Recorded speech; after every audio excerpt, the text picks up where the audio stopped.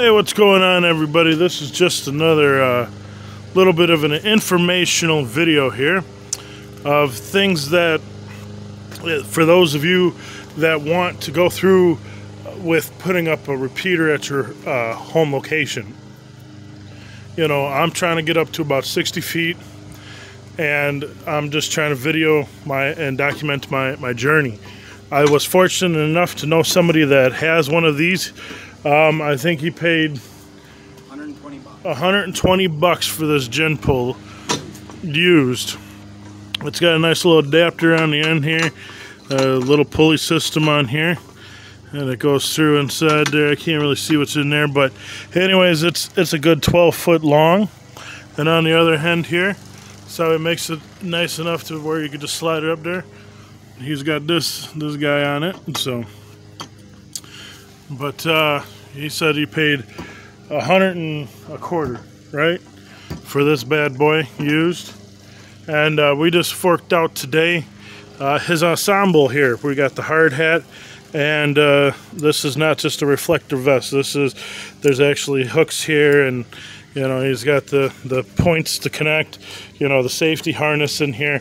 We can't value this man's life no more than what we can with at least having a safety vest, you know. Safety harness. The harness, yeah, the harness, not just a vest. So we just picked this up at a local hardware store there. And but the thing is, though, is this was missing a component. I forgot about that. I jump around a lot, don't I? So anyways, we needed to get some rope. Because the other stuff was old. The other stuff was just too up, and we got 150 foot of rope. It costed somewhere in the neighborhood of $40-50, something like that. Yeah, we got a good old can of PB Blaster because we got to take one down. That's going to probably have some rusty bolts, so we're going to squirt them up on the way up. We got different hooks, the carabiners. It's always nice to have somebody in the background. Whatever the fuck this is, it's a pulley system, and you know, try to make the different weight load distributed a little bit even, get it nice. You know, the nice thing about this setup here is, you know, he's got this leash with it too, so he could be. It's 50 feet. This is 50 feet. So he's always going to be tethered off to the top, you know, unless he's roof walking.